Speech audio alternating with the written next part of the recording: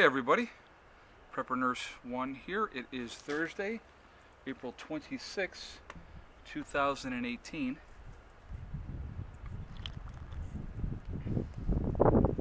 Having a little tea chat here with you. I actually want to talk about a very, very serious subject. What's up, Luce? We're talking about a permanent solution to a temporary problem. So that's the title of the video. And what are we talking about? Well, obviously we're talking about suicide, okay? And there was another young man, a Vici or a VC, something like that, who was a Swedish sound guy, 28 years old, just killed himself, okay? And of course his family puts up this big thing that his pain is over and all this type of stuff now. What about their pain? What about everybody surrounding that person that has killed themselves, that cares about them, or love them, or their children, or whoever, okay? What about them? Their pain lingers on. They have a lot of always unanswered questions. So we're going to talk about a couple things with suicide. We'll talk about men's suicide and female suicide. And there's Mr. Luce. Hey, buddy. How are you? Not all the time, but probably 7 times out of 10, when a woman commits or attempts to commit suicide, it is a cry for attention, okay? 7 times out of 10. Now, if she's serious about it, you're never going to know, and she'll just take care of business. But most of the time, it's an attention-seeking ploy. So women, please out there, please don't hammer on me, because look at the statistics and you'll see that it's true, okay? When men decide to commit suicide, 9 times out of 10, you're never going to know about it, okay? Because when a man makes that decision to commit suicide, he doesn't tell anybody. He doesn't tell his best friend that he's in pain. He doesn't tell anybody. He makes his plan and he carries that plan out. So that's why the success rate for suicides with men is so much higher. Because generally when a man has made that decision to commit suicide, that's the end of the story. So, I'm going to go back and I'm going to talk about myself for a minute here. And I don't know if I've shared this before. I don't think that I have. But I'm going to share a story with you. And this is true, guys. 100% true. I went through some stuff as a kid. Not very pleasant stuff. And I'm not going to get into all of that. But when I was in my early 20s. And I was living with my grandparents. And I was just really distraught at that point in my life. Not very happy. There was nobody in my life as far as a female or anything like that. And so, no, I'm not putting it down because you can't have any.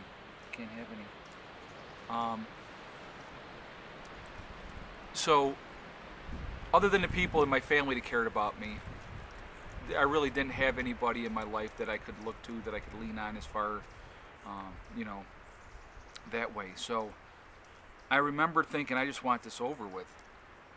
And I was living upstairs in my grandparents' house at the time, and my grandparents were downstairs. And I had a rocking chair. And I can remember sitting in this rocking chair. I had a pistol grip 12-gauge shotgun with hollow point slugs. I had the barrel in my mouth, down here with my finger on the trigger, just rocking in this chair. Safety's off, rocking in this chair, just thinking, just pull the trigger, and it'll be over. No more pain, no more suffering, okay? And I'm going to tell you what, I'll go back to that in a second. I don't care who you are out there, at some point in your life, you have thought about it. Maybe not to the extreme where you're sitting in a chair with a shotgun in your mouth, but you've thought about it. I think everybody thinks about it at one time or another. And you think of the reasons why not to do it, okay? And some people can't find those reasons, so they carry through. So for me, as I was sitting in this rocking chair with the shotgun in my mouth, thinking of committing suicide, first thought came to my head, God, how's my mom gonna act when she finds out? And then I started thinking, my grandfather's gonna be the one to find my body. Now I don't know if you guys know anything about hollow point slugs, but they would leave a freaking mess. There would have been nothing left of my head. They would have found a body with no head is what they would have found. Hey, hey, hey, be nice. Buddy and Lucy don't always get along. It's okay. It's okay. Stop. So I started thinking, how would they react if they found my body? And I said, I can't do that to them. I can't, because that wasn't right. So I didn't do it, okay? And it's probably a couple days later, I was screwing around and there was something out the window, and I took that shotgun and I shot at something out the window from the second story. And this is something that will resonate with me and live with me forever. As long as I live, I hear this running. And the bottom of the stairs opens up, and it's my grandfather. And he goes, Ed? And the way he said it, he thought I killed myself. Okay, because I was at that point, guys. I really, truly was. And everybody else in the family knew about it. They just don't know how to deal with it.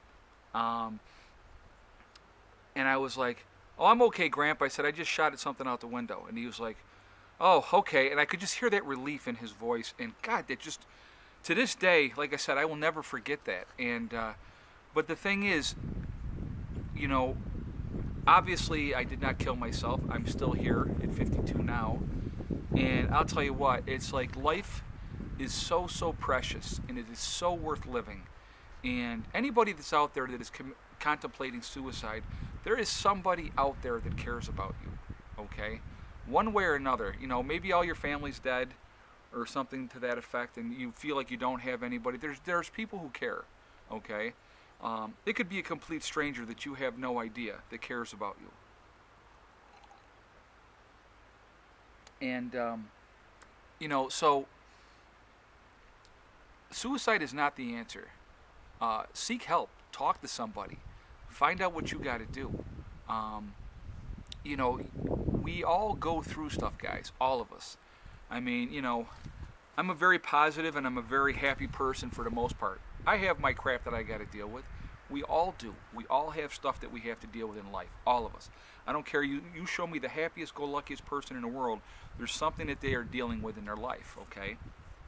It's how you deal with it and how you move forward from it, and it's how you take care of things, okay? That's what it realistically comes down to. And those thoughts, it's a temporary thing. You know, life will get better. You know, so suicide is definitely not the answer. And I encourage anybody that's having those thoughts, call somebody, talk to somebody. You know, look for that support because it's out there. I mean, you can call the hotlines. There's hotlines, the suicide prevention hotlines, and they're going to help you. They're going to steer you in the direction to get to somebody that you can talk to. You have to be able to work out your problems. Here's the problem, too, with men. A lot of times men, we internalize things. We keep things to ourselves. We don't share anything, okay? And that is a problem because it'll eat you alive. You have to be able, number one, first of all, you have to be able to let things go. Okay, and that's one of the big things that I've learned in my life. You have to let things go. Things that you don't have control over with, you know, you just have to let it go. So it's, you know, it's very difficult. It really is, and it's not an easy subject to talk about. And you know, I share so much of my life with you guys through YouTube here, but this is something that I think was really, really important that I wanted to share because I think we've all been there. All of us have had those thoughts. There's people out there that have attempted to commit suicide, okay? And maybe you really truly did make an attempt to do it, you know, and not just for attention. And please, ladies, don't hammer on me because I know some of you that, you know, maybe, you know, but a lot of times when women do it, they do it for attention, okay? It's a cry for help is what it is, realistically. That's what it is. I'm suffering and I'm in pain and I need help. So this is how I'm going to demonstrate that I need help, you know. And unfortunately, sometimes those demonstrations of I need help ends up being an accidental suicide. That happens a lot as well, okay? And like I said, life is so short and it is so precious and it is so beautiful. And if you take that time, you find your niche, okay? You find what is your passion, what drives you, what gets you up in the morning. And regardless of what that is, and you do that, okay? For me, for a long, long time, it was nursing, okay? And I love taking care of people. I love helping people. And so that's kind of what this channel is too. I love to help people. I like to teach people. I want to show people that this is a possible lifestyle, that anybody can do this. So, you know, so my passion has kind of turned a little bit away from nursing. You get burned out. I'll be honest with you. Anybody that's in nursing out there knows you get burned out. And I've been involved in nursing for 29 years. So a lot of water under the bridge with nursing. So anyway, get off topic a little bit here. Today, absolutely beautiful. Now it's clear blue skies. A little cloudy this morning, but it cleared up and it is absolutely gorgeous out. Got a nice little wind going. We've pulled in 4.6 kilowatt hours so far today, which is the highest day so far this year that we've had as far as power. And obviously the day's not over yet. The sun's still out, still hitting the panels. So I fully expect us to hit 4.8 hopefully by the end of the day. I think we will. We should probably easily hit that. But so best day of the year so far for solar. And you know, yesterday wasn't as good obviously because of the weather, but we still ended up pulling in, what did we pull in yesterday? 2.8 I think we ended up pulling in. So it wasn't actually that horrible considering the fact that it was raining off and on most of the day yesterday. Sorry about the sound yesterday. What happens is when the rain is hitting the camera, it ends up messing something up with the speakers, and it's a temporary thing, so I apologize for that. I don't look at these ahead of time, guys. I make the video and I put the video up. If I screw up, if I say something wrong, if I misspeak, it's on there, okay? I'm going to do a follow-up video coming up on something else, another topic, but this was an important topic that I really wanted to discuss today. And so, you know, I definitely want your feedback on it. I want to hear your guys' thoughts. But like I said, life is so short, it is so precious, and it can be really, really awesome if you let it be. It really can be. And so, again, down below will be the link to my website. If you're interested, go check it out. We just went live yesterday, so I'm very excited again about that. I was like a little kid in a candy store yesterday.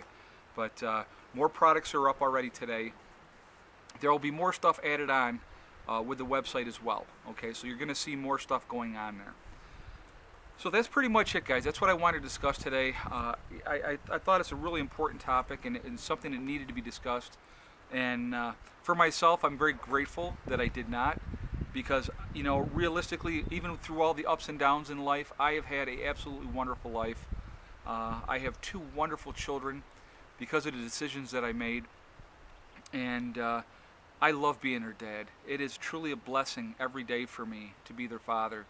And I try to be a good example to them. I don't know, I'm not always a good example, but I try.